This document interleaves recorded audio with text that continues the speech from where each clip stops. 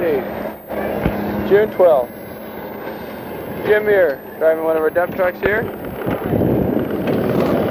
There's a little grinder in a second.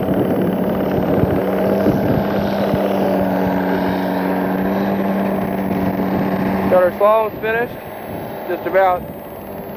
Grady's coming along. Grade all digging a beginner's bowl. Dog bowl's over in this area. I think I'll walk over there right now.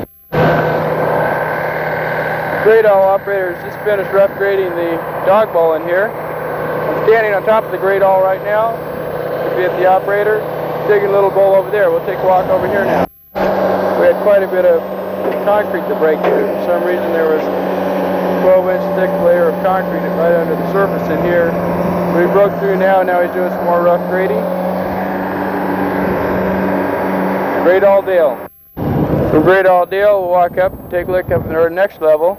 We see Marty Groib hacking away, finishing up the walls on another one of our intermediate bowls. Let's take a walk over. Before we do that, we'll take a look at Ray Allen and Jeff Ogden getting ready to lay out a little 3/4 half pipe in this area now. Hey Marty, is that getting smooth? You getting that smooth?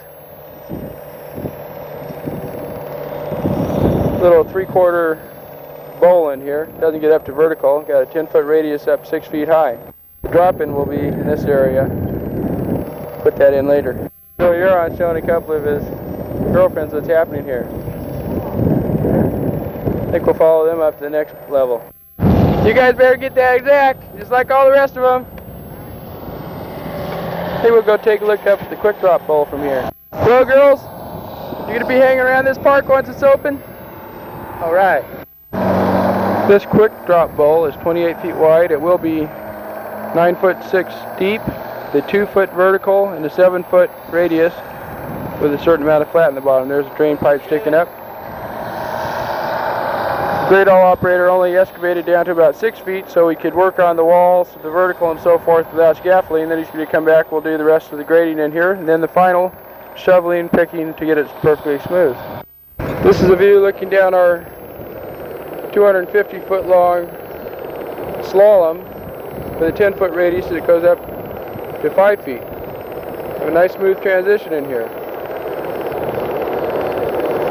Got Jimmy Allard working on it,